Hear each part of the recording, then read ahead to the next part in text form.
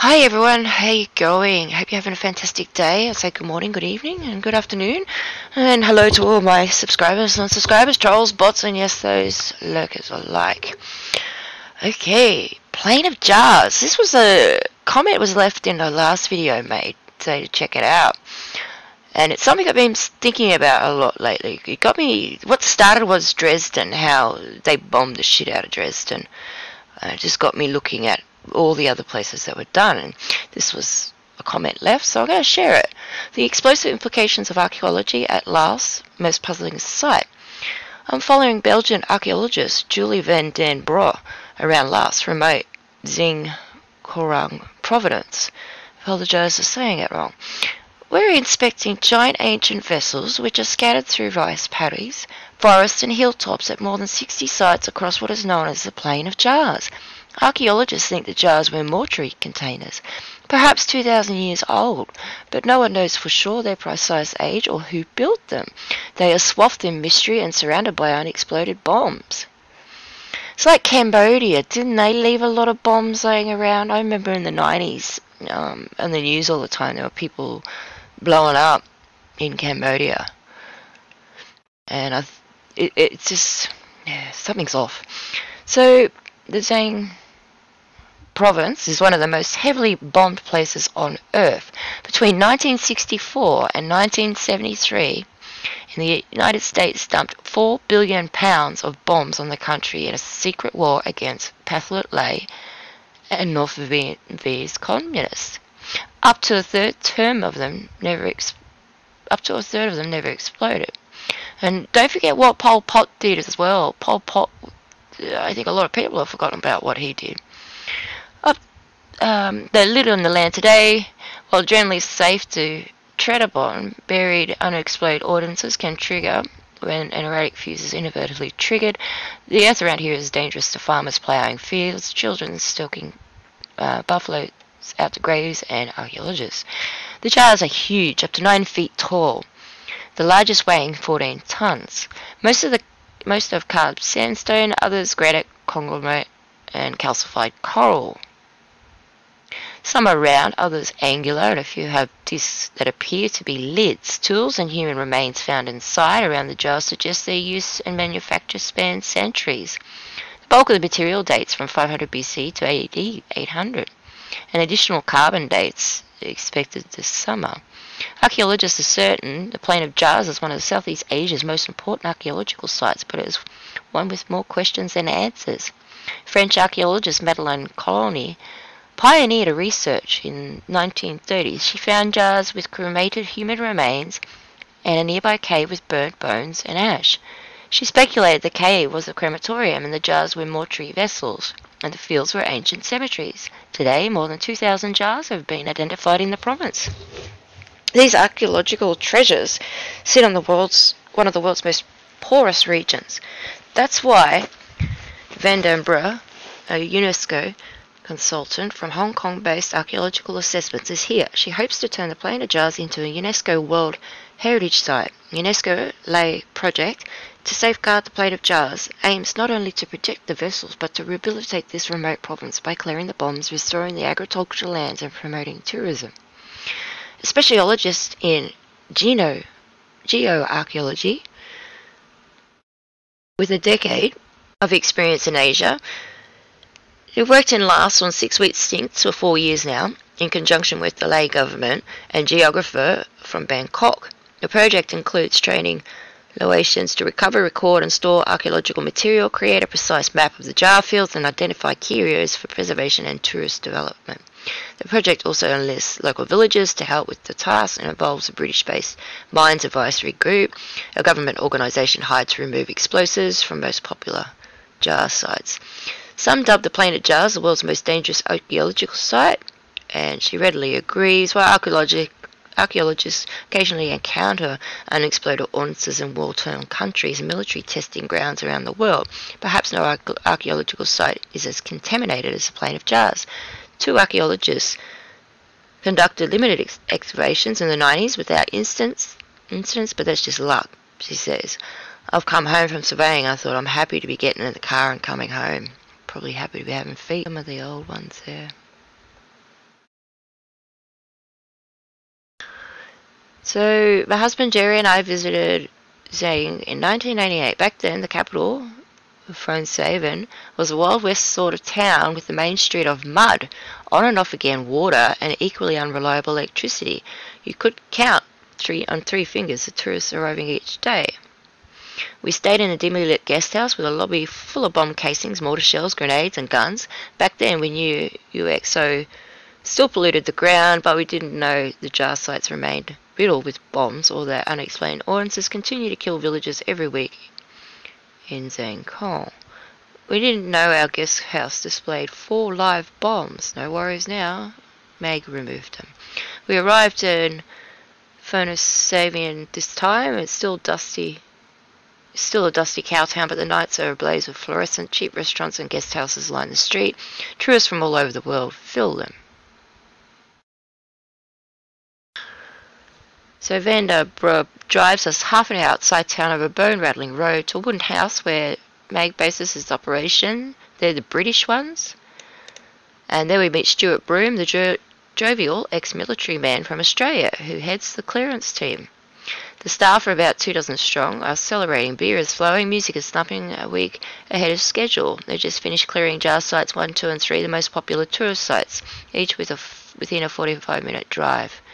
Visitors can now safely explore these sites, provided they stick within the MAG's red and white concrete markers. Tourists come unaware how dangerous it is, she says. The jars have attracted travellers as long as Laos has. Many recent visitors never knew they were crossing contaminated land. Some local guides mistakenly told their guests were all safe and cleared long before it was. Here, the ordnance problem isn't visible, just as neighbouring Cambodia, where the landmines have left thousands of amputees and unexplained ordinance blows. It will just kill you. And they are nasty. No limbs lost, no person left, nothing to illustrate the danger. There is no reliable tally of unexploded ordnance victims. The experts hear at least 1 a week. They'll admit that it's probably low. Broom tells us of 11 accidents the week before we met that we know of. There were 4 2 weeks before that we know of.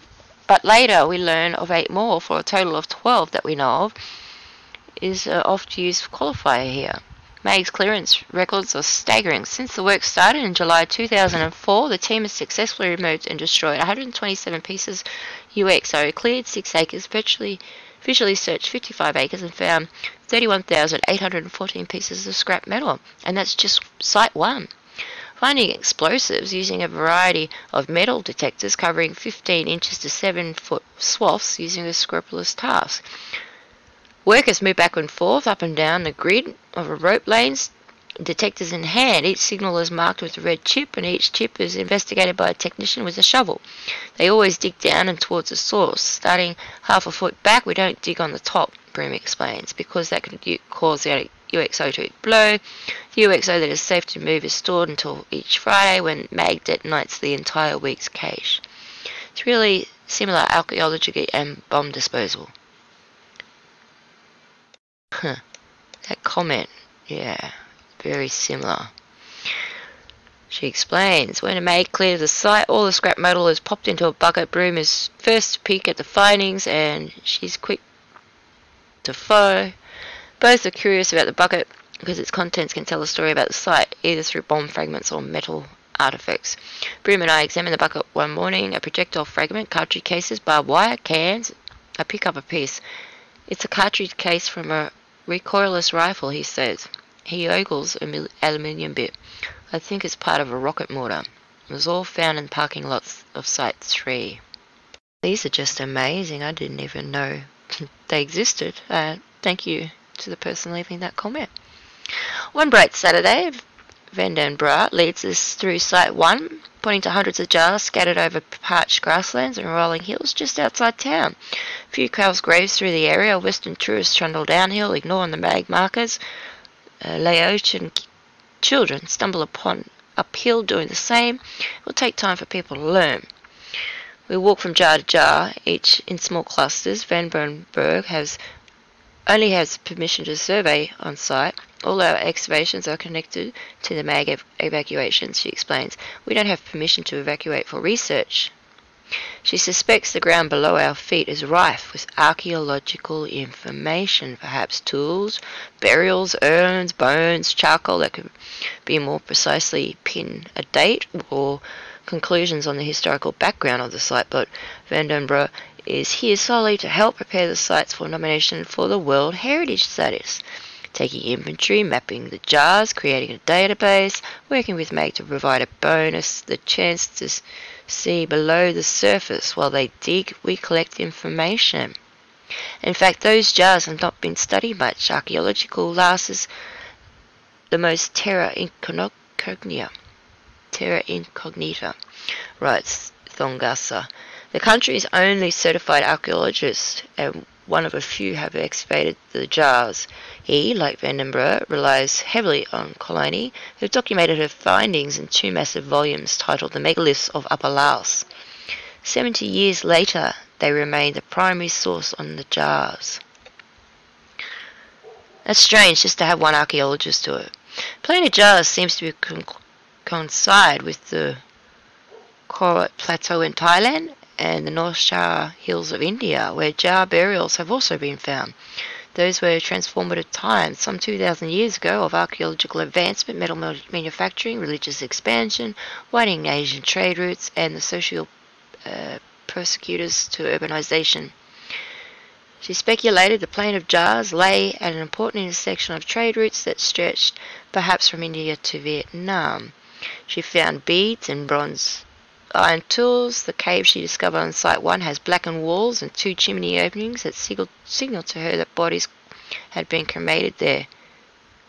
But how do they know their bodies? That's here before the place went inside the jars. Japanese archaeologist Il Nita evacuated some of the jars in 1994, and Thongsa followed a couple of years later. Both found burial plots containing human remains in bones among the jars, as both concluded the sites were used for secondary burials. Yeah, that's what I think. Someone found them and made a use for them. Van den Broek wonders about the archaeological discoveries over time. Colonnini found burned bones. Thongsa and Nita found unburned. Did they stem from different periods? Were they half-hearted cremations? Seems the deceased were either buried or put in a stone jar for defleshing. Then the bones were either cremated or placed directly into an urn and buried. But the question nags her. Nita found an urn with human bones and teeth beneath a jar in Site 1. It looked to him like a 10th century pottery from the Khmer Empire. And he concluded the stone jar directly above the urn could be no older than that. If so, the date that would make the jar 1,000 years younger than previously thought. Don't forget they added 1,000 years to the history. Van den Broek doesn't dispute this date, but thinks the jar sites were occupied and used over many centuries, and yeah, they probably were. Nita, who returned to Japan, has sent his volumes, sorry for saying these wrong, to Van den Broek, but she has not been able to reach him since. She has spoken with Thongasa several times, but he now studies in Australia, and their work on the jars has yet to coincide. He declined to be interviewed for the article. Furthermore, many of Colony's artifacts have disappeared from Laos over the years, so Van den Broek plugs along with what she has.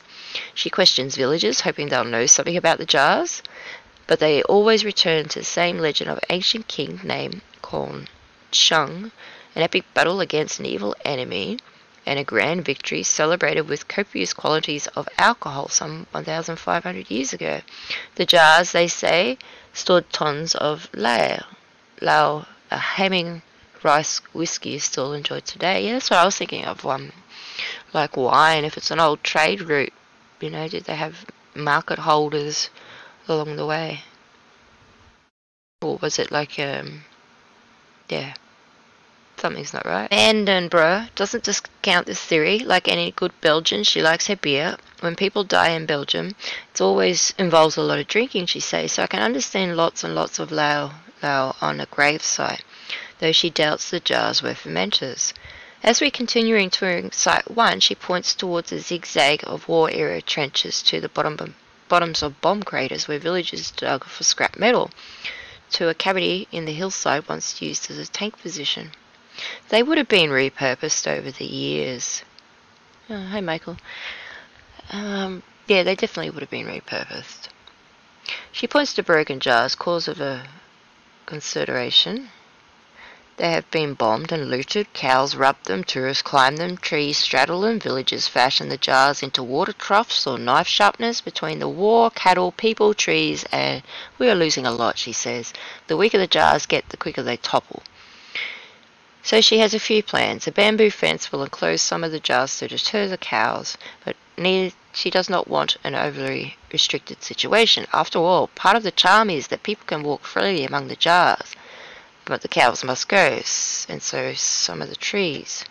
People come up here for a picnic, she says. It's just not acceptable. We don't want people to stay on this site. We just want them to visit. In fact, Vandenberg wants more visitors, about 9,000 to travel to Site 1 last year, from all over the world. But only a third of those reach Site 2, and fewer yet Site 3, which lies further outside town. Vandenberg helps tourism, can spur local Aragon economy, which affords most people less than $1 a day. Site 1 is run by the government, but at other sites, surrounding villages get half of the 7,000 kip, 70-cent entrance fee. Vandenberg hopes new jar sites will open soon, though they're not safe, of course. They haven't been cleared of UXOs. Funding for MAG's role in the project ended with clearance for sites 1, 2, and 3. Vandenberg is a shoestring operation, evident as soon as we enter her office. It sits on the second floor of a wooden building, a rustic workroom with the back half stocked with shelves and metal trunks. Her face brightens as she reveals her treasures collecting from various sites. Packed in plastic bags, an acid-free paper, pottery shards, stone aids, a bugle, presumably French or Chinese, left in war-era trench, small Buddha, 6 metal knives, and tools made of flaky white stone. Then she beckons to the back, smiling. Our pride and joy. There, wrapping gingerly in ace bandages and foam, packed in wooden crates, are 2 urns found at Site 1, trench dug during an unexploded ordnance clearance. They are about 2 feet tall, brown and coated in resin, and they look like bombs, which is what Vandenberg was told when she took one of to the hospital for x-rays. They also resemble the urn Nita found, with bones. Vandenberg's pots are stuffed with soil, too fragile to empty, but the x-rays reveal a possible bone fragment inside. Someday she'll figure a way to get out the contents. But she doesn't have any money right now. UNESCO is paying $275,000 for the project, but that includes overhead and fundraising costs. Only about half of that amount reaches Vandenberg in the field. $275,000 is a lot of money where people live on less than $1 a day. That money could go a long way over there. So a young boy training to be a monk stands next to a jar at Site 3. A few years back, project members started going village to village asking, do you have jars? If so, they could attract tourist money. Vandenberg still crisscrosses the province, greeting villagers and setting up for hours on wooden floors in homes on stilts. She's accompanied by government officials, and the meetings require exhaustive explanations what the jars mean to archaeology, why tourists are interested, and how tourism might help villages. The jars are valuable relics, she explains, and UNESCO hopes to protect them as a World Heritage, a status afforded to a few. Why are they so hell-bent on making it a World Heritage site? Like, you look at the other places around the world. Villagers usually don't think much about the jars. They're just rocks in the background. But once they get the idea that the jars are really important, they start talking about new jars. They have always been there, but no one realized they mattered. We attended one of these meetings in the Ne Zetong village, an hour's drive of Persevian. Chateaumunti, an elder, says the villagers here attribute healing qualities to the jars, and they pour jar water over the heads of ill children. Many years ago, he says, village monks rolled the jar to the temple to use for a water basin, but many people quickly grew sick, so the monks returned the jar to its original site. When all the stories have been told, we gather for a feast of cabbage soup, boiled chicken, green papa salad, and a tray of fried innards and a congealed duck blood, which we forego. But what comes next no one can avoid, the la-la. Round and round the room it goes, several sherry glasses of firewater offered to an ancient tradition of hospitality and celebration. That meeting is a prelude to a long hike into a survey site near Hum village called Ban Paco, a place with many jars but little in the way of tourism development. It's half an hour trudge downhill until the trail crosses a rickety bamboo bridge and makes a sharp upward turn. We see miles of blue-green mountains in the hot haze.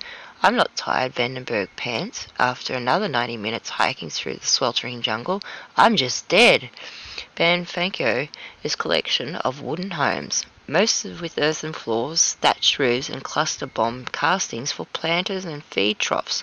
The one-room schoolhouse has a bell made from a bomb scrap, and the walls are decked with posters showing children's proper behaviour around unexploded ordnances.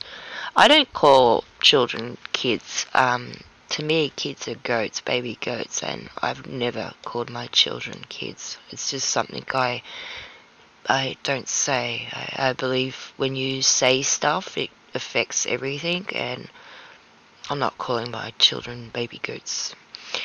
So, don't stake your buffalo to the ground. Tie it to a tree instead. Never touch an unexploded ordnance. Tell an adult if you see something suspicious. How are you gonna... Okay. Further uphill, another half hour away, there are nearly 400 jars toppled in the forest, covered in mosaics of green and white legends. The team quickly gets into business, stretching a tape measure from jar to jar, measuring, and photographing details.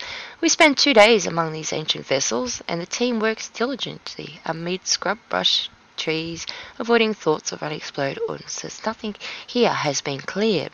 It's amazing, these jars sitting in the woods on a windy hill. I catch Vandenberg in a moment of reflection, and she offers a pensive sigh.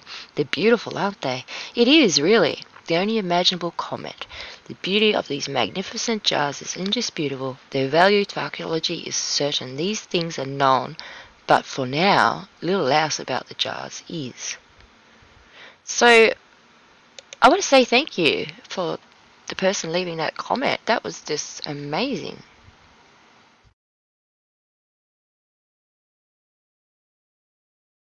Just unreal. February 2016, the team conducted its initial digs at Site 1 during an unusual frigid stretch of winter weather. One windy morning, archaeologist Louise Schuren of Monash University crawled across the ground, still damp after drenching rain, into a pit only 6.5 by 6.5 feet. She grabbed a trowel and began to work. Besides 2 Polish researchers, one of whom was Joanna Kosker from the University of... I can't say that, sorry. Please don't rain, she said. Yesterday it was just crazy. It was like a swimming pool in here. The 3 scraped away the red earth using brushes and tiny picks designed for precision. Their work centered on a round object on the packed dirt floor, which Kozo had found the day before. They worked meticulously to remove what lay beneath. At first, the object resembled a rock, smooth on top and caked with mud on the underside. But it was not a rock at all. Rather, it was a small orb of a bone, part of a fragile human skull, which they later named Burial 5.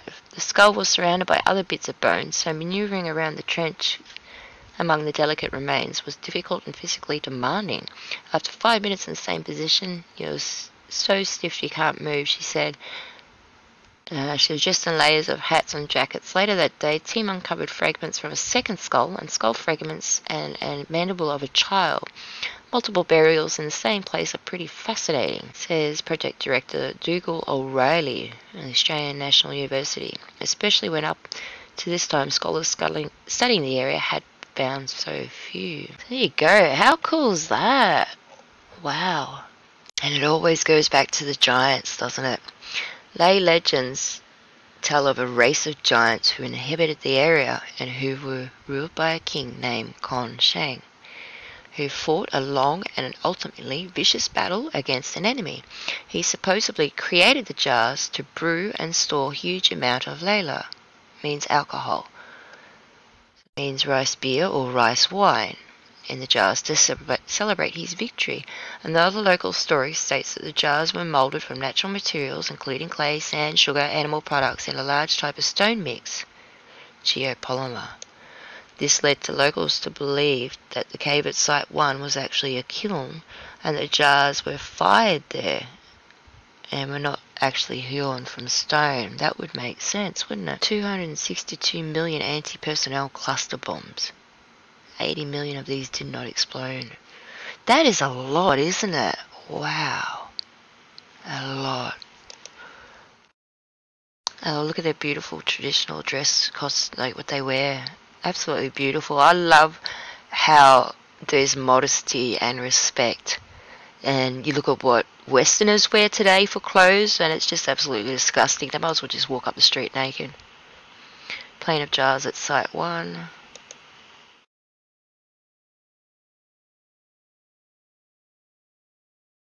Very unique, aren't they? It's just, wow.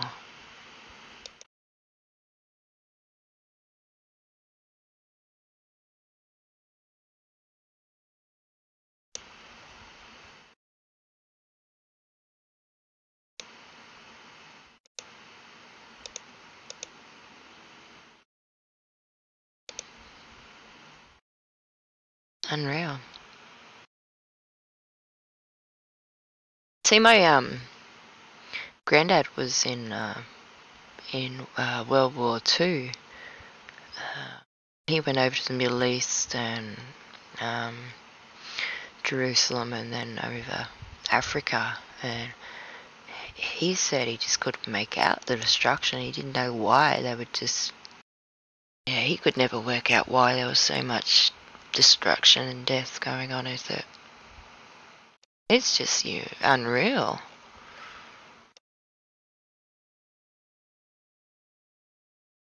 Look how big these are. They're not just little jars sitting on the ground.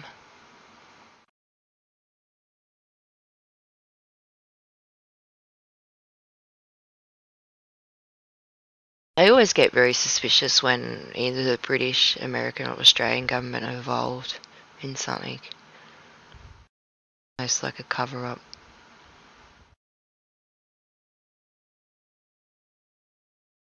Very well made, even a little handle on them.